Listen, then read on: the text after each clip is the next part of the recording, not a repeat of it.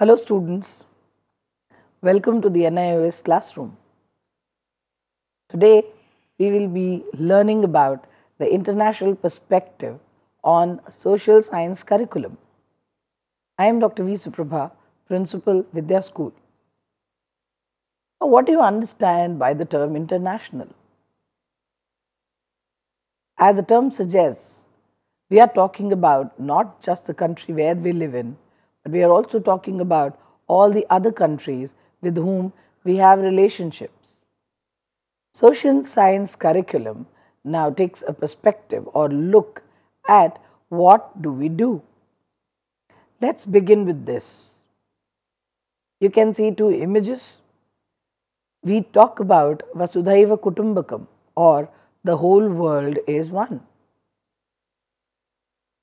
The image on the left of the screen is apt for that, where the people of the entire world are one and they are all interrelated, they are related to each other. Not one person on this earth can live or sustain alone. Our thoughts, the activities all match with each other. And on the right side of the screen, you see another image. Now, this image is about how globe has become one. There's so much of globalization that's happening all around. And what do we mean by globalization? So, globalization is when each and every country is connected to each other, not just by way of technology, but by way of trade, economy, and knowledge as well. The world is now a small place. You can talk to people from anywhere to anywhere. You can reach from one end of the world to the other end in a span of more than 22 hours or 24 hours. The whole world has now become a local. It's not anymore global, but it is one village as we call it. Now look at this. There are some concerns, and the concerns are the same across the world. What can you see are the concerns? Just list out a few concerns. The most important concern today that we are all battling with is the concern of global warming, the concern of pollution, the concern of desertification, the concern that we are letting go of all our resources. There is overutilization of the resources. We have not yet been able to tap new resources. Many buildings are coming up, creating a jungle of concrete. Unplanned development, unplanned constructions. If you look at the Mumbai floods, or you look at how a place fills with water with just a few inches of rain, shows clearly the kind of work that we are doing. The concerns across the world remain the same. There are tsunamis which have increased. There are a lot of forest fire, which is happening all across, and the fire spreads too fast than we can even think. The number of tornadoes are increasing. The glaciers have melted away, and we know that the glaciers of Antarctica are also melting quite fast. And imagine what would the result be. Once the glaciers are gone, the entire earth will be submerged in water. And then, of course, will be the ice age. So, you see, the concerns are the same. You can see the resources on the tree. That's a tree of resources. Various type of resource, including people, is being utilized. Overuse of technology, overuse of phone, sound, noise, waves is all impacting. Each one impacts us. Resources are depleting so fast that we really do not know whether the new generations to come will have enough of any of these resources. The petroleum, coal resources are depleting, the minerals are depleting, the rocks are depleting, the rivers are overflowing. because they don't know where to flow.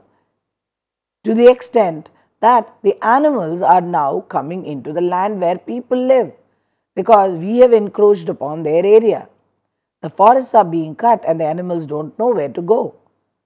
So, if you look at this, the entire world has the same problem. Now, look at these images. There is terrorism, and yet we need peace.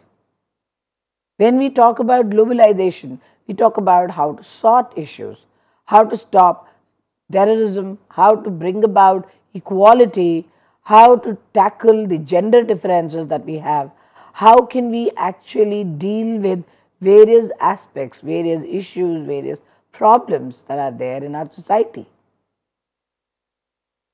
These are the common natural disasters that you can see.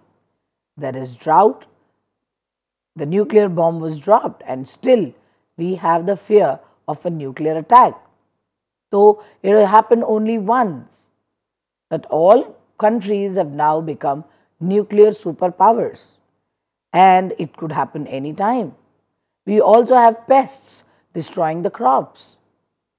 We don't know where these crops are eaten up. We have caving of the landforms. We have dust storms all across the deserts which are covering everything. The water is polluted with all the plastics and all the unwanted material that we throw into the water. The land is degrading because we are not utilizing the land properly. The tsunamis, the volcano eruption, the earthquakes, all are common natural disasters that we all see. These are our modern age concerns. The first and foremost is human development. How do we develop the human beings? And the first thing towards that is providing them with good education. How do you get good education? Good education is available by having many schools and teachers who come and teach, who empower the children, empowering the downtrodden, empowering the women, empowering the people who are illiterate, who live in the corners of our country. Literacy is one most important aspect or one most important adage that can help in the human development. Then the community comes together. That's the only thing which will eradicate poverty. That's the only thing which will eradicate unemployment, which will make these citizens capable. They can handle anything that they want. And human beings are the biggest resource that the modern world has. You know that India and China are the world's largest economies, having the maximum human population or human resource. Unless this resource is put to great use, it is not going to be of great use at all. It is being wasted right now. Now look at all the human rights. Right to education, right to assembly, association, press, information, speech, religion. All these are part of our education. These things need to be taught to each and every child. Now, social science curriculum. What images you saw are all required in the social science curriculum today. Now, what's happening in the social science curriculum in other parts of the world? So, let's take the example of the South Africa. South Africa's UNESCO curriculum. Now, what is there in their curriculum? Can you see this image? This image talks about a green, clean environment, which is sustainable environment. If you look, there are trees, there are windmills. The nature is being utilized to provide for a very sustainable environment. So the curriculum there talks about relationship between people and their environment. We live in an environment around us and we are the ones who create it as well. You can create a very happy, very clean, very hygienic environment, or you can also have an environment which is not so good. You can litter around and that would cause a great damage, not just to the environment but to us as well. You know that malaria, dengue, and many such diseases are on the rise. And you know why are they on the rise? Because the people are not taking care of the environment. And so the curriculum in South Africa has brought that in. People understand that they need to take care of their environment. So the students are taught from the lower age groups that how they need to take care of environment. The second thing which is there is the people's attitude, values and beliefs. Values and beliefs are created. They don't exist in zero or in vacuum. Now, to create the values and beliefs, you have to have the right attitude. So, people's attitude is very essential in creating the curriculum and what they study. And so, environmental education and human rights education are given a lot of emphasis in South Africa. It's a country which was plagued by wars, which has been a country where people have been taken for granted. We know that the British completely occupied and took away a lot of people as slaves, which has altered the attitude of people. And that is where the human rights is so important, a part of education. People need to know what their rights are and are willing to get up and fight for their rights. At the same time, not forgetting what their duties are. There is an emphasis on what the learners learn, and the learners construct knowledge. As you can see, unless we question, unless the learners question, they don't learn much. What is it? Why is it? How is it? Who made it? When did it come into being? All these are questions that we need to ask. And as a teacher, it's our responsibility to ensure that our students remain inquisitive. They ask as many questions, because these questions are the ones which will help them learn more, increase their knowledge base, and not just asking questions, but finding answers about those questions. In the curriculum of South Africa, we find that the questions are more related to the society and the environment in which they live. You should know about what is around you first to be able to make use of it, the best judicious use. And that's the way the society grows. So, asking questions and finding answers about the society the students live in is very essential. And you can also see how they construct. It's all experiential learning. The students are given material or they collect material and they create what they want. And that provides solution for them locally rather than depending on some superpower to give them solutions. And believe me, the local solutions are the ones which are best suited for the condition that we live in, because we understand what we need. Now, what is achieved by this method of learning? Development of informed, critical and responsible citizens. Now, the citizens as they grow up, because these children of today are the citizens of tomorrow, and they need to understand, be able to critically examine, that's where we said question, and become responsible citizens who can take care of themselves and their surroundings. And these exercises which are conducted, activities which are performed by the students in classroom, help them keep informed.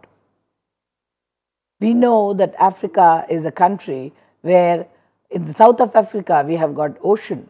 So the children have to know the oceans have pirates, how to deal with them. It's hot, closer to the equator, it's really, really hot. So we need to know how to tackle heat, right? And a lot of forests, what to do with the forests, how to let them grow more.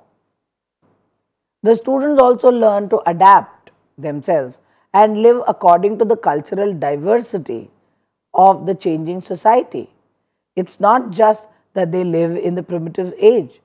They are changing, the society is moving, and they are also adapting themselves to the technology that is available for them. By doing this, the learners are equipped to contribute to the development of the society, because now the students know what their needs of the society are and how can they bring in the newness in technology, the modernity into their lives. So the aim of the curriculum is to develop awareness of their own country's future. What do they see South Africa in, say, the next 10 years? Where they are going to take it? And is a young who can actually take the country to the next level. Another aim is to visualize the economic and social challenges, including racism and sexism. We all know across the world we are fighting the issue of race and sex. There is completely skewed relationship. There are a lot of racist comments. The skin tone is taken into consideration, the way you look is taken into consideration, the height is looked into consideration. All these create racist comments. And the curriculum is actually straight addressing these issues which are on the ground faced by them, rather than studying something which is unrelated. The aim is also to build a non-racial generation in the present and the future. The present generation will be the future of any nation, and hence the present generation needs to be taught what they really are going to use in the future and who they are going to become in the future. The learners explore various issues: race, gender, class, genocide, which is very common in many parts of Africa, and the impact of all that the past has had.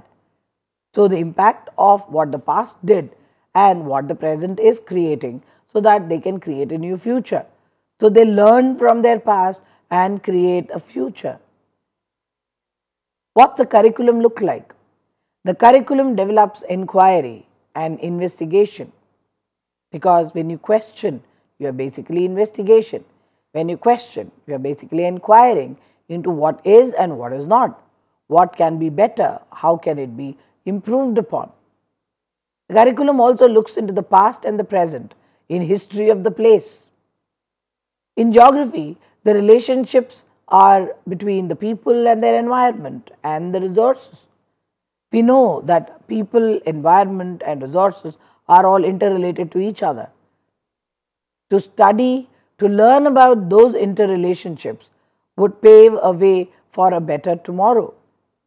So, learning about the interrelationships is very essential. Different skills like how historical interpretations can be done. New skills to interpret are being developed. Developmental issues on the local level, national level and global level are critically analyzed. So, the student knows what are the issues at the local level and they work towards sorting out those issues. They also learn about their national issues and the global issues, so that they can be developed to handle those issues as well as they grow up. Education is value based, so the values are never compromised. The values are kept intact. In fact, the South African curriculum is having a lot of emphasis on having value systems in this country, in their people. The constitution, the human rights and the environmental issues are very many key areas of the curriculum. Now, these areas and these issues need to be learnt by the students.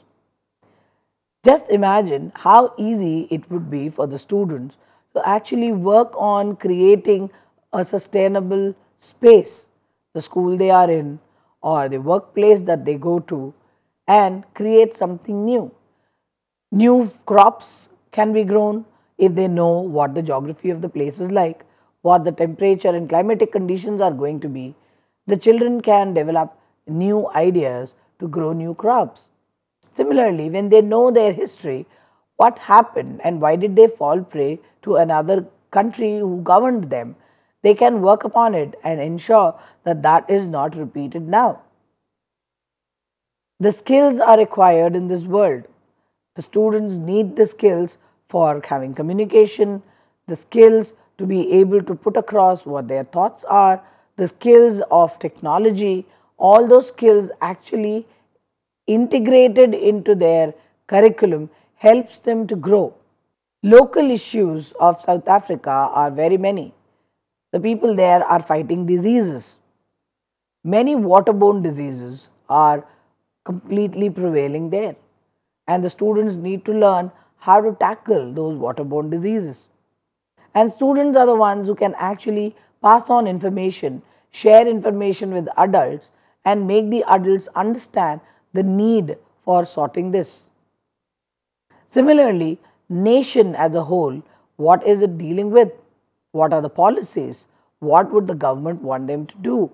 How can they get better education, higher education, which countries they can visit? All these information is very, very essential. And so these are all imparted in the classroom. The civics or the social science, social curriculum, political life is all made to understand for the children, because these students who live in that area need to work on these. Values hold a very important place in any society, and that goes to South Africa as well. And UNESCO curriculum has laid a great emphasis on values. The constitution was newly created and written. As you all know, South Africa got their independence from the Britain much later than India did. And once they were independent, there were a number of civil wars within the country. Now, to understand why such civil wars happened, what was the result of those civil wars, will actually show the students what new can they create and what they should not be doing. The constitution lays down the principles by which the country is being run, or they know what are their rights and what are their duties, what they need to do, what they can do, what they cannot do. Similarly, human rights violations have been many in South Africa. Like we spoke about the sexist comments and the racism which is rampant all over, the Human Rights Commission is very active in South Africa.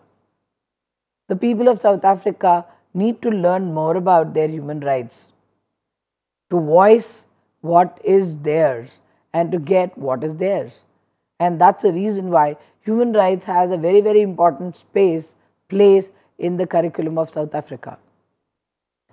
South Africa has vast forests, grasslands, where animals live freely. The environmental issues are very important, and the students need to understand these environmental issues so they can preserve the environment. The environment of South Africa invites a number of tourists to come and visit the country, which actually boosts their economy because that gives them money. And so, taking care of the environment is important. And when and how can they take care of the environment? Only when they know about it and the issues that are related to that.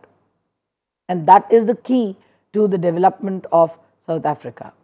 So today in this topic, we saw how UNESCO has created the curriculum which is very humane, which is very close to the human beings and their attitudes, their psychology, their sociology, their thoughts. What is integral to their country, to their space, is what is created in that curriculum. The students learning this curriculum will naturally and automatically take to knowing their local areas much better and creating sustainability for their local area.